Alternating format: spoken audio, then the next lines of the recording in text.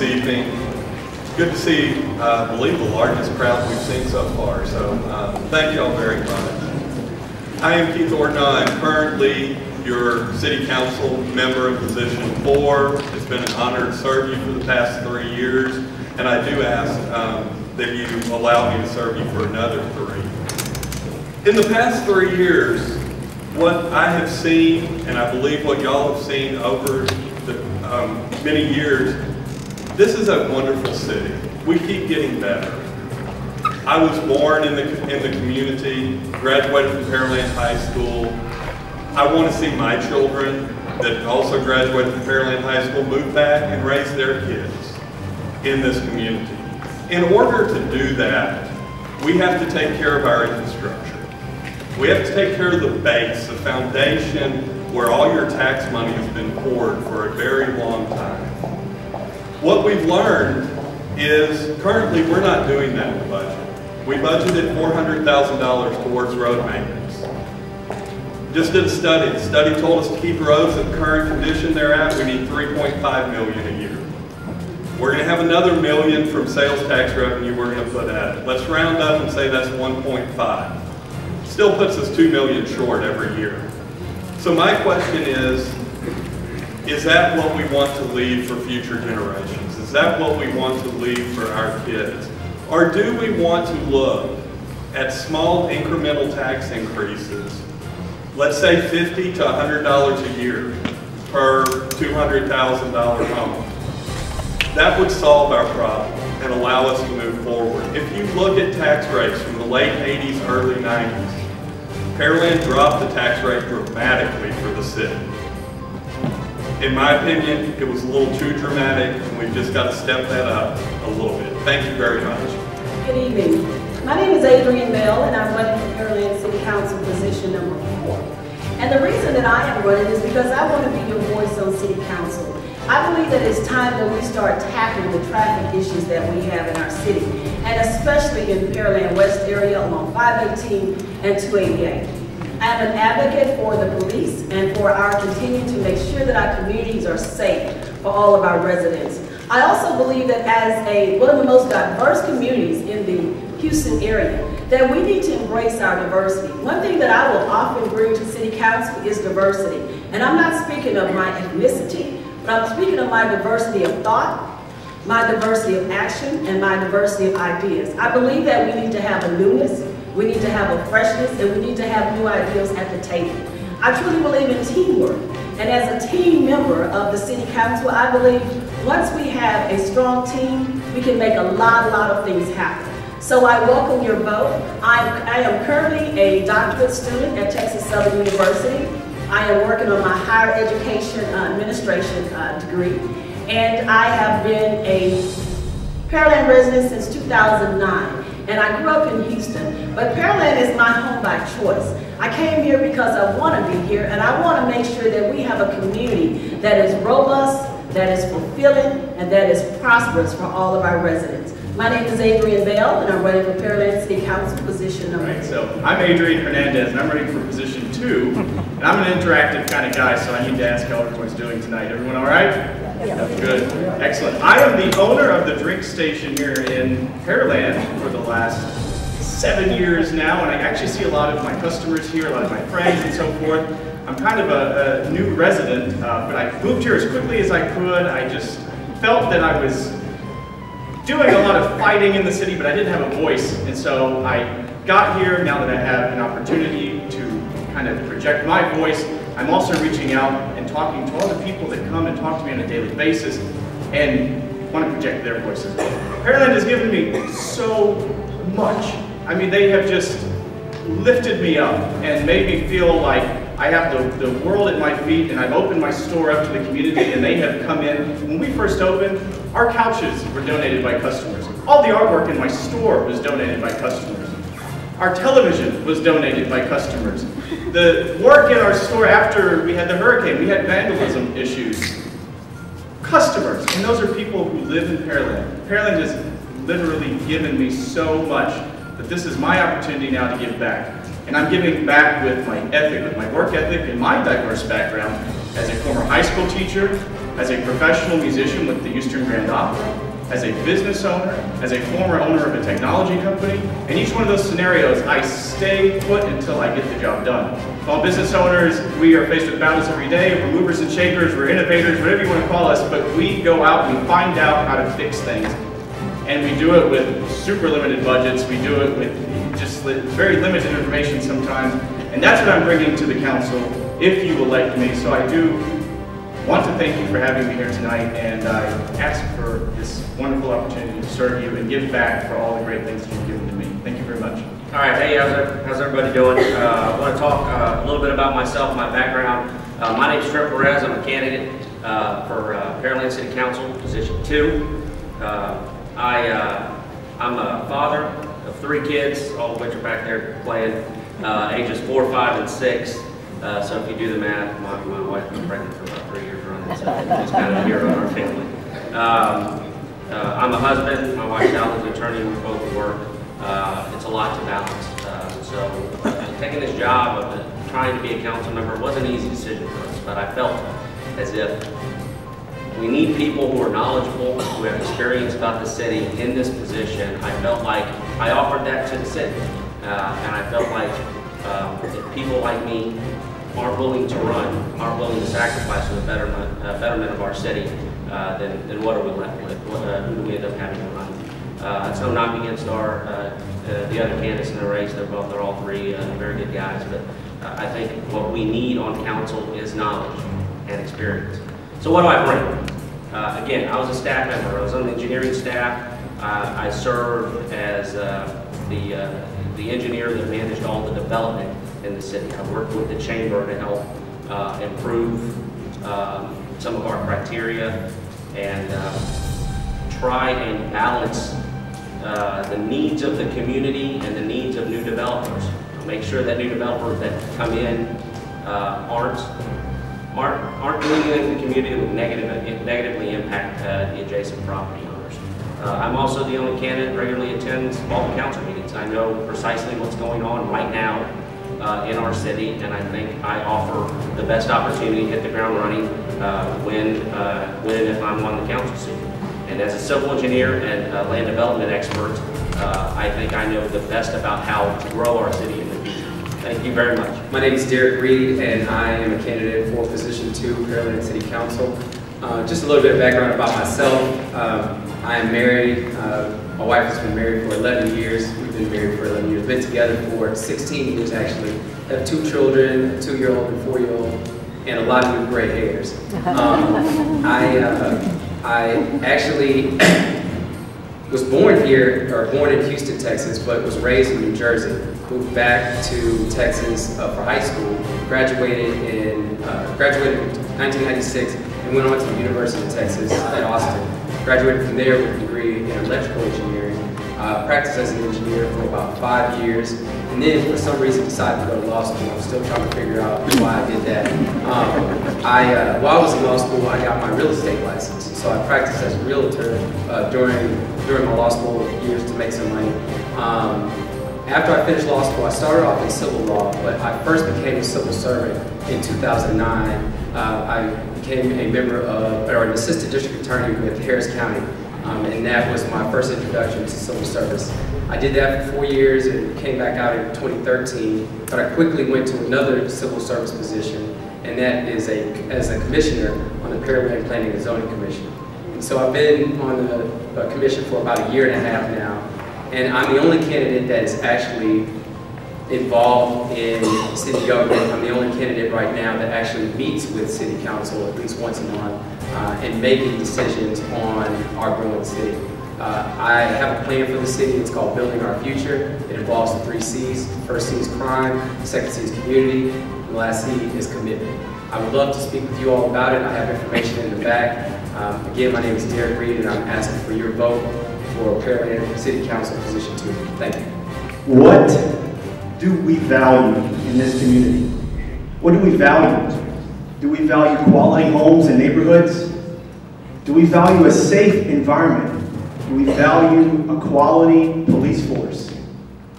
Do we value qualified individuals and professionals? Do we value increased business opportunities. What also do we value in a candidate? Do we value a long track record in the community? Do we value professionalism? Do we value in a candidate the only candidate professionally qualified to manage projects and works in the oil and gas industry? Do we value this experience and translate this over into the $400 million in capital improvement projects that we have slated for the growth and development of our community? Do we value these things? Do we value a proud husband and father of 2? Do we value public education? Do we value all these things? If we do, then I ask you and tell you that the candidate before you is the only professionally qualified individual to manage projects as a certified PMP project management professional. The only candidate with the most experience working in our community, for our community, through various service organizations, the Chamber, the Parks Board, professional experience. What do we value? If we value experience and workmanship and work in this community, then I ask you for your vote, and I ask to represent you on council. I would be humbled and honored. My name is Quentin Wilkes, and if you value these things, I ask that you go to the polls and select Quentin Wilkes for your next city council. Thank you very much.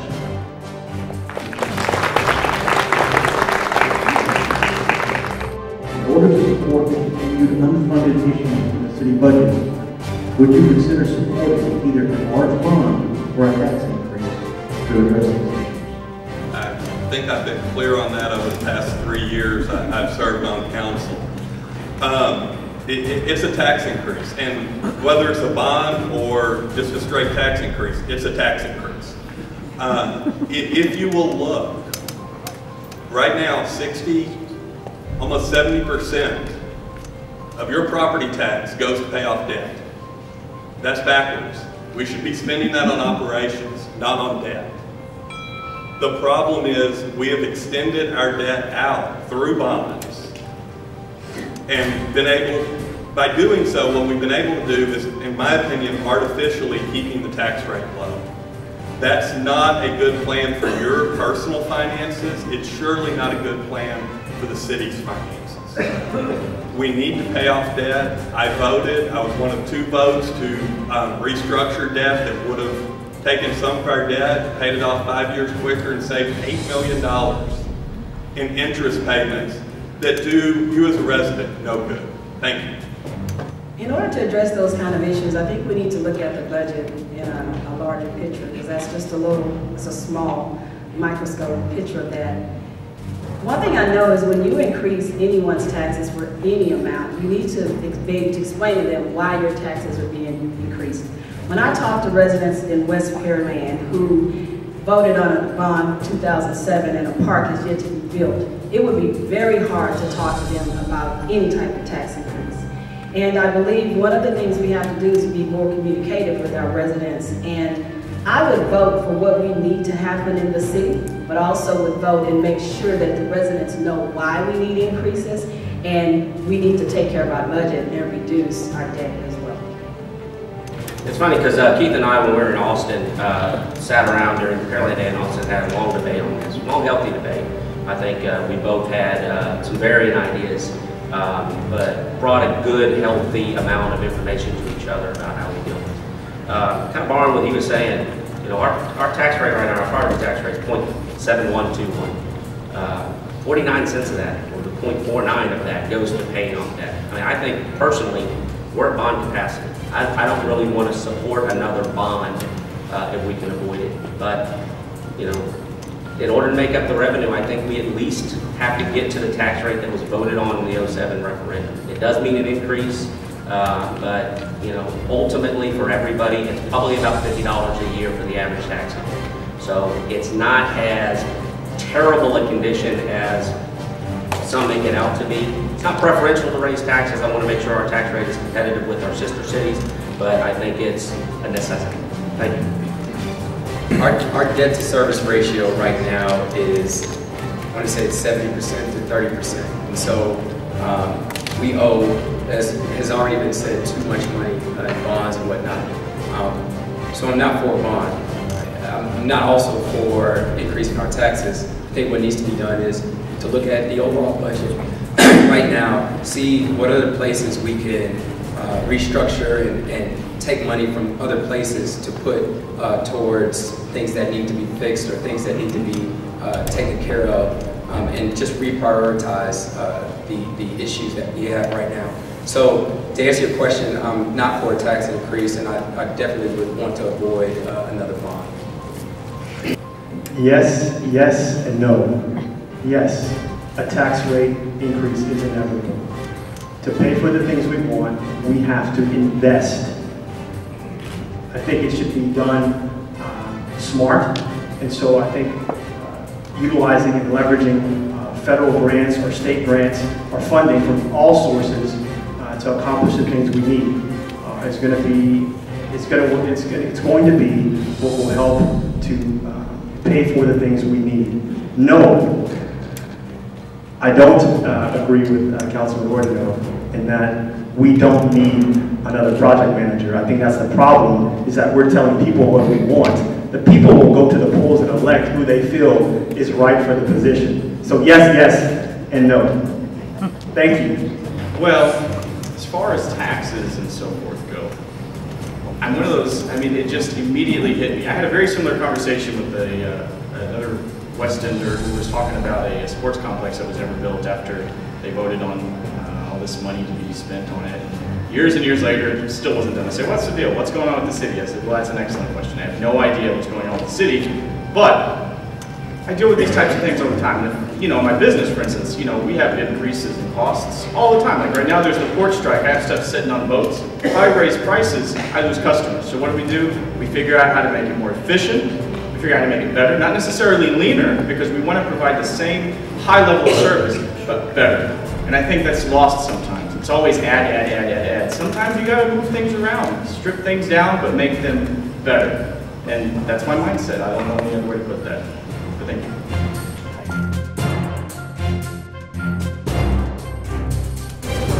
Now, again, you know, I would like to leave you with this. What do you value in your community? And what do you also value in the candidate? Do you value a candidate with long-term community experience, working in this community, for this community, as a resident for nearly 10 years? Do you value faith? Do you value commitment? Do you value professional and corporate experience in oil and gas? Do you value relationship building and community engagement with residents? I think a councilman should be well-rounded and be able to communicate effectively with the public and be able to work with council. And if you value these things, then I value your vote and your support, and I ask for your vote and your support when you go to the polls. And one last thing, the polls are on Mother's Day weekend, and so if you value giving my mother the greatest gift ever, you vote for Quentin Wilkes for Pearland City Council. Thank you very much. It was actually stated during the school board panel that there's 5 things that are needed to work collectively in a group. And I don't remember exactly what those 5 things were, but the one thing that I was looking for was you need to have the ability to humble yourself, you need to have the ability to work with others, and you need to have the ability, especially as a public servant, to set aside your own, not necessarily values, but your own wants and needs for that of others, which is you, the voters. And I have that. I've been a public servant since 2009. I'm currently doing that right now, setting aside, as a commissioner for the Pearland Planning and Zoning Commission, setting aside my own wants and needs for that of those that live in our community. I'm asking for your vote for position 2, Pearland City Council. My name is Garrett Reed. Thank you. Again, thanks everybody for coming. Thanks for putting this on. Yeah, let's talk about value. What do you value most in this position? I think you're going to value most experience and knowledge in this particular position about these particular issues that come before council. Knowledge and experience, I argue, I have more of than any other candidate. I don't want to speak to you in acronyms and alliteration. I want to speak to you about some particular things that we can improve. I've said this many times. Look, I don't have all the answers. I want to work with council and be able to come up with the best solutions but I do feel like I know the right questions to ask, and I know what programs work and what programs don't, and where we need to improve. I think that's what you want on city council, that knowledge, that experience. So vote Perez on May 9th. I appreciate you having me. Thank you very much. All right, so I've had a lot of people ask me continually, where's all your stuff? Where's all your push cards and your collateral and all that stuff? And I haven't spent a single penny on any of that stuff. Not a single penny on my entire campaign, because I don't think I should have to. I can get my message out there by talking to people. And also because I've made my message really simple. When people ask me, what is it that you value? What is it that you stand for? I say, no, what is it that you value? What is it that you stand for? So whenever you think about me, whenever you think about Adrian Fernandez, think about yourself. Because I'm here for you. That's it. Nothing more. I'm a simple guy. Thanks. If anyone asks you why you should vote or they should vote for Adrian Bell for Pearland City Council, I want you to tell them for me. Tell them that she cares. Tell them that she cares about Pearland and all of its residents. Tell them that she will give voice to their concerns. You tell them that she will work hard for them because she cares for them. I am not a politician. I'm a servant leader. And it is my desire to serve you. It is my desire to make Pearland a bigger and a better place, because it's already getting big, but to make it a better place than what it is today. So I ask for your vote. Adrian Bell, Pearland City Council, position number 4. I do have push cards. They're back there in the back. KeithForPearland.com. A lot more information on there. Honestly, if you want to talk about service to the community, I'll go up against anybody's record on this stage. I'll go up against almost anybody's record in this room. I'm born here, raised here, started serving the community when I was in high school, actually junior high, working on the bond issue that failed the first time, and then putting up signs for the second one to build Pearland High School on 35. I am active with the residents. If you will ask other council members, we get emails from the forums. I respond to 98% of any comment from a resident. My cell phone number is on my webpage. My council email's up there. My personal email's up there. Contact me. I will tell you what I think. I will get the answers from staff if I don't have them. And we may have to agree to disagree, but I will communicate and listen. Thank you.